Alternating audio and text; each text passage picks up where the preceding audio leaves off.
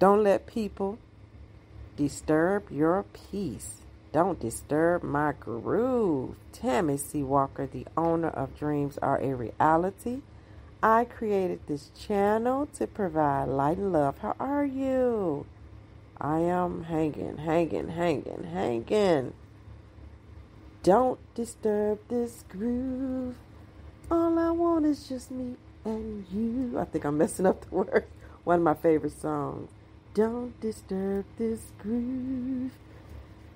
You can be at the top of your game. You can be having a grandy dandy day. You can have meditated, prayed, do whatever you do in the morning. Jump in your car, somebody cuts you off. Oh man, that's some stuff that just pisses me off. You can be in the most spectacular mood. And here comes your adult daughter or your spouse, and they say something derogatory, and it just sends you just into a mood. Before I get started, hit like, hit subscribe, please share. Thank you. There's just so many things that can disturb your peace. I can go on and on and on till the break of dawn. It's easy to go off on somebody. It's easy to curse somebody out. It's easy to argue back and forth. But if you want to say you're empowered, if you want to say you got the juice and all of that, if you can control yourself, if you can control your emotions and not lash back out at people, now you got the juice. You got the power. When we engage in rhetoric that's negative, we lose. Especially when you raise your voice, scream, and do the fool. You lose every time. It never solves anything. Think about those times when you did that. I know I've done it years ago. I don't do it now. If I go off now at this age, it's probably going to be like, I don't know. I don't even know what would send me off. I'm not saying I'm perfect and nothing like that. I'm absolutely not. I'm very emotional, very passionate, and I'm firm. Okay, that I am. Hope I'm not unfair. I don't mind being firm, but I don't want to be unfair. And I try to tell people this. When I say people, sometimes it's clients, whatever. Don't be going off on people. It's just one of the worst things you can do. What it shows is a lack of discipline. It shows, sometimes, depending on what the situation is, ignorance. It just shows a lack of self-control. Now, there are times in life when you got to fight for injustice. I think if I was a mom and had to fight for my kids, I mean, yeah, all bets off when it comes to your babies. An animal knows that they have to protect their cub or their baby. Yeah, I get that part. But modern day stuff, you're in the store, something didn't go right, and you start screaming at the cashier and the manager. I just don't think so. Of course, every situation is different, hey. Love relationship, and you going off, you don't slam down the phone no more, you just hit end call or block or whatever it is people do, curse each other out. It's a waste of energy. And you really lose. People think they're winning, but you really lose. Coming from, a couple of relationships where it was unhealthy and toxic, and being mistreated, particularly in one, and experiencing that for years, that was really something. So after I got away from that, I took that energy and began to do it to another person. So the thing with abusive relationships, you can in turn become the abuser. Isn't that crazy? But it's a lot. It's a lot in that. I won't even talk about that right now on here. But I had to learn, and it took some years. Let me backtrack a little bit. I would say from age 20, I would say 16, because that's kind of when you kind of really, you've been had your personality, but I'm thinking about relationship stuff, especially romantic. 16 through 29, pretty low-key, mellow, sweet girl. That's how I describe myself back then. 29 through 35, I'm mad. I'm stressed. I'm out of an abusive relationship, but now I'm in a dark place. So, I'm not saying I went around going off on people. That's not even my personality. I'm saying in romantic situations, I would not handle myself well with a couple of, I would say 2 to 3 guys. By the time I turned 36, I began to study the power of positive thinking, a lot of journaling, praying, and I don't move like that no more. Even with, my real long-term serious relationship, I wasn't doing all that cursing. We didn't curse at each other. That wasn't our type of relationship anyway. And I just don't believe in arguing. It's just so silly. It's so silly. Yes, you got to speak up for yourself. People that know me intimately, they know Tammy going to speak. I'm not sure.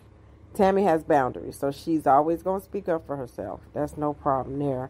But going off screaming and cursing and, shouting, I just don't do that. I just don't. And so you want to be empowered.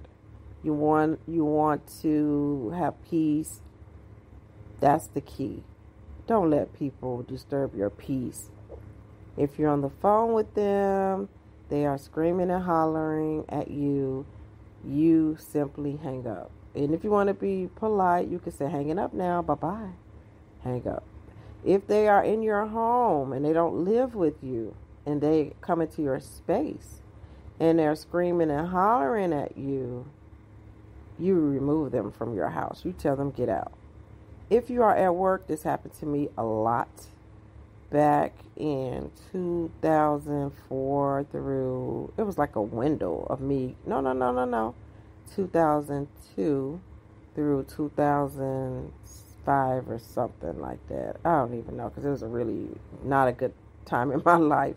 But at work, and I always say this, not to be racist because I'm not at all, but white males, because it kept happening from white males, they would scream and holler at me at work.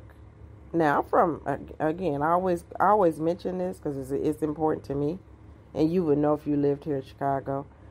I'm from the west side of Chicago. West side gets a bad rap. I don't believe in all that west side, south side. That's just all stupid stuff. But I'm just telling you how they have it here, how people talk. So west side, I guess, supposed to be more ghetto. Okay, I'm just going to throw that out there and say that.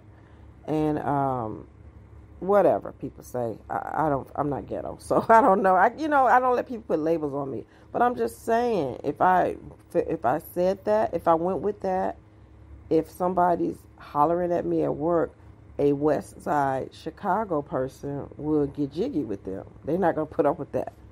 But those were times where I had to restrain myself. You know what I'm saying? I didn't curse back at those guys or holler back. Now, what I did do every time this happened, one time I did not stand up for myself. I'll tell you what I did though.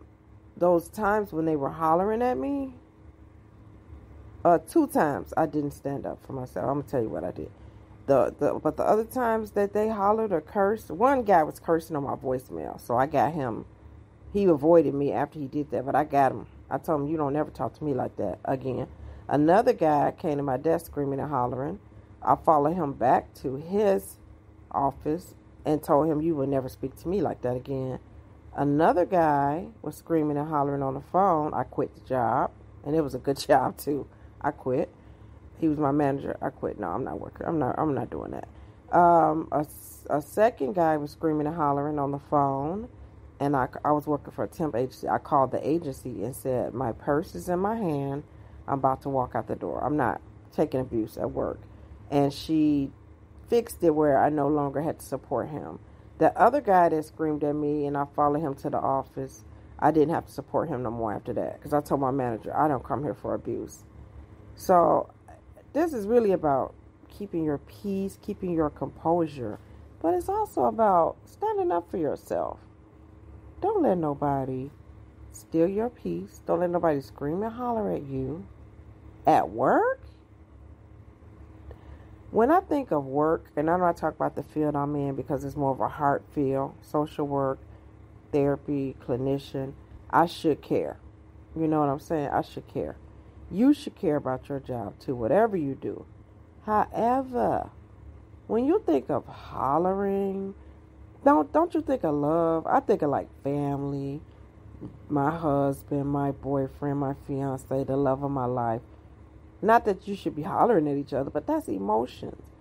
But a job where I'm shuffling papers and you hollering, I don't even connect with work like that. That type of work that I was doing back in the day, that just didn't make any sense. I'm just saying, protect your peace. Protect your mental health. Protect your health. 2023, almost 2024. We talking about getting the bag, grinding, making our money, being a millionaire, this and that. If you don't have no peace, if your health is in shambles, if you do not know your name, if you can't go to the washroom without assistance, these are the most invaluable things that you can have on this earth. I feel if you have a solid mind, if your body is good, you can make all the money, create all the inventions, make all the songs, the clothes, the food. You know, you can just create the music, the art that you desire. Be a great actor, actress, professor, whatever it is. Have your own business, entrepreneurship. If your mind is right, if your mental health is right, if your health is right. So money, it shouldn't be first. Like, you know, people say, what's the one thing you want? Money, money, money. I'm shocked when I hear that sometimes because your health is your wealth. You can make the money. Like some people, they'll see a Tesla or they'll see a BMW, whatever your car is, Mercedes. I want that. I want that. Easily, we can all get that easily. Now, it comes at a price. If you work a full-time job, you may have to work 2 full-time jobs, which I wouldn't recommend. That's just not healthy. But if you really want that BMW, you too can have it. So when people say they want money, money is limitless. You can make money. It's a lot, and especially this day and age, you can make money a lot of ways. So I don't know why people always say they want money versus other stuff, but you know, I am learning and have learned. I think when you face a major illness, not just my kind that I had, any type of illness or breakdown, nervous breakdown or something like that, it changes your perspective on life. And you understand that money is not the be all. I'm not against money. I desire more of it as well. And I appreciate it. I respect money though. Now, I respect money. But I don't worry about it like I used to be so worried about money. It caused me great anxiety. Great. Because I grew up with what? Money don't grow on trees. We don't have enough money. Although both my parents did good. They both had great jobs with pensions, everything. But this was the topic in our home. So a lot of this stuff is belief systems, mindsets. Watch your peace. Protect your peace at all times. It is priceless. It really is. Let me know what you think. Have a good day. Tammy Sharice Walker signing off. Bye-bye.